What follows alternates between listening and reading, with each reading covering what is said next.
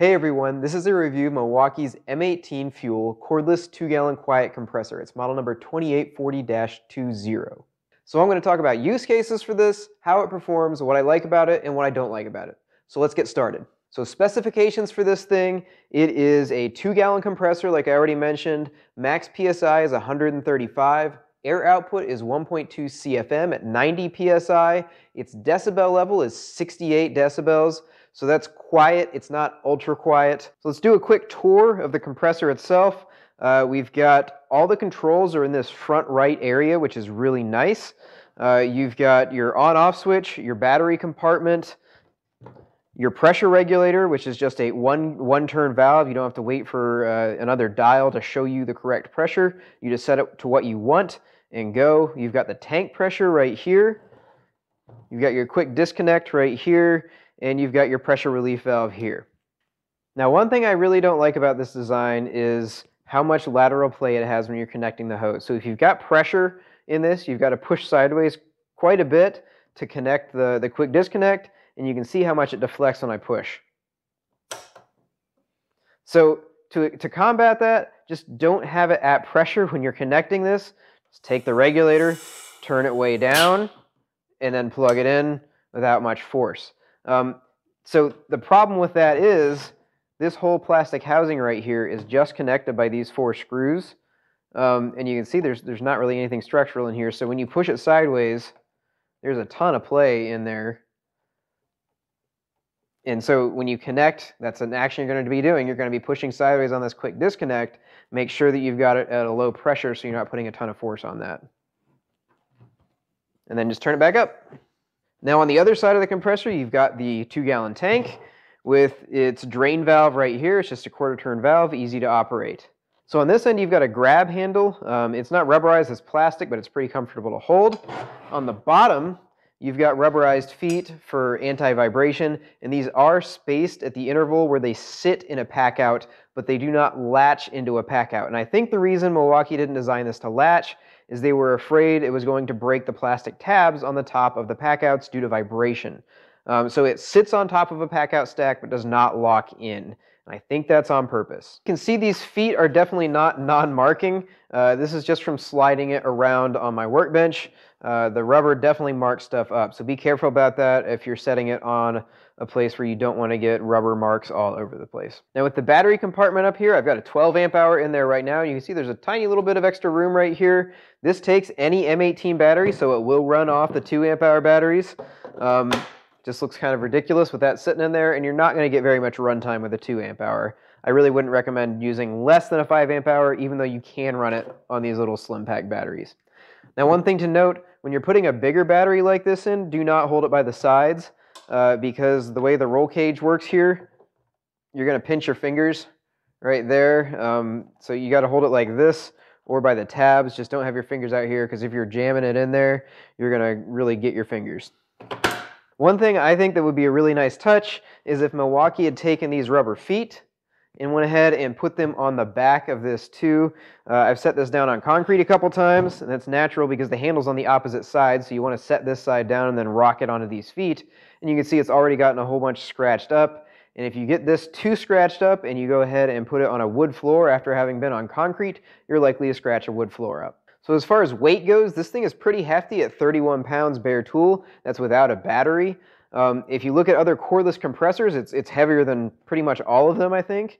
But if you look at other quiet compressors, it's right in line with most of the 2-gallon weights. They're all sitting at around 30 pounds. So I really think the extra weight is coming from the quiet design, not that Milwaukee just didn't care about the weight when they designed this.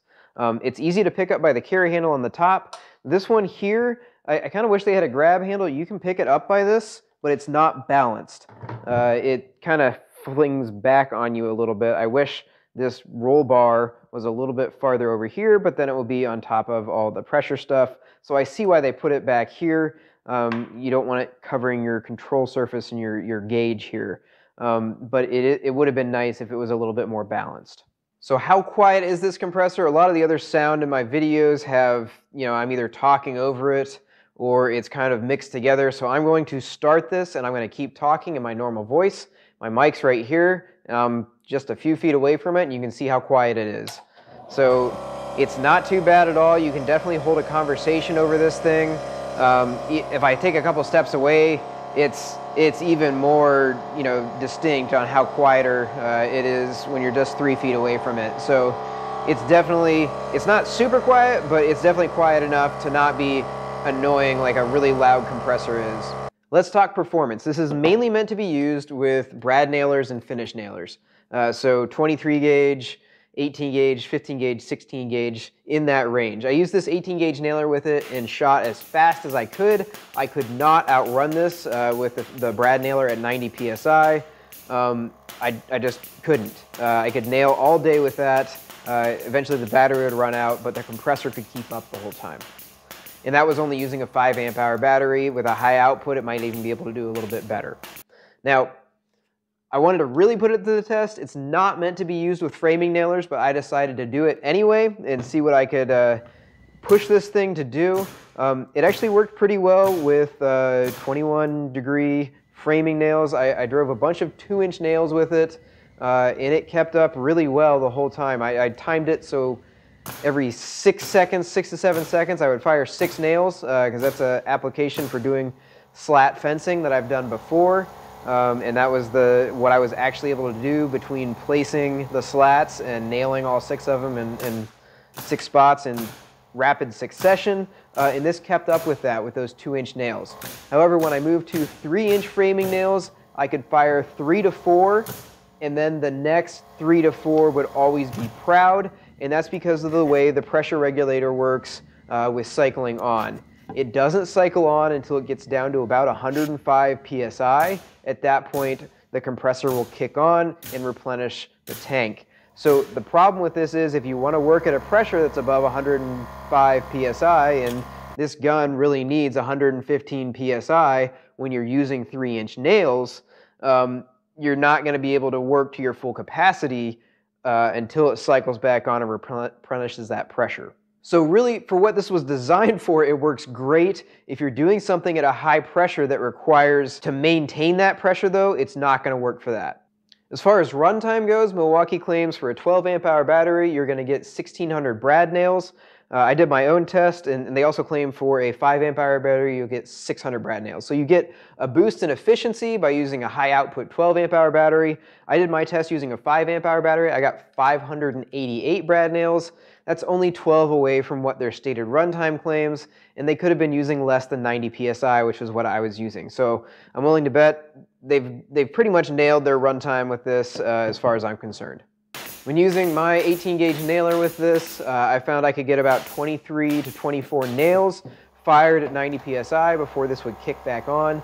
And that's using a smaller air hose, that 1/4 inch, 25-foot air hose. If you're using a longer air hose, like a 100-foot, 3/8 inch air hose, you can get another 0.2 gallons out of this. So you've got a 10% capacity boost in the air volume that you're working with if you use a longer hose with this. Now, when I was running flat out, I did notice the compressor on that end was getting a little bit warm, and I took a measurement of it. It was 135 degrees Fahrenheit, which is, it's getting pretty warm, but it's not like, burn you hot. So from going completely empty to max 135 PSI, this thing takes just under 2 minutes. I timed it at 1 minute and 58 seconds. When it cycles on at 105 PSI and goes back to full pressure, it's right around 30 seconds. I also took this outside and used it to pressurize my car's tires, and it did really well with that. It took it about 16 seconds to go from 25 PSI to 35 PSI in my Corolla's 195/65 R15 tires. And that was with me stopping twice to check the static pressure reading.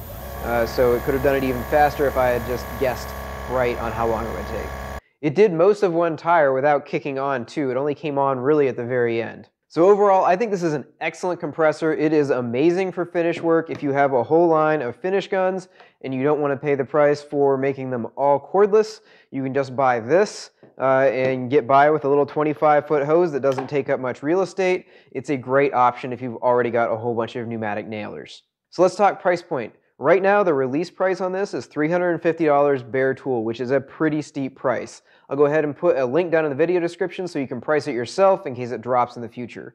But right now, I think the reason Milwaukee came out with this and put it at the price it's the only cordless quiet compressor I know of. So if you want the luxury of being able to talk while your compressor cycles and also have a cordless model, this is the only one you don't have a choice right now. Maybe if there's some more competition in that space, the price will come down eventually. Right now, I think it's going to stay at the premium price tag. So thanks for watching. Hopefully I covered everything you wanted to hear and know. If there's something you still have a question about, go ahead and drop it in the comments section below. And once again, don't forget to subscribe.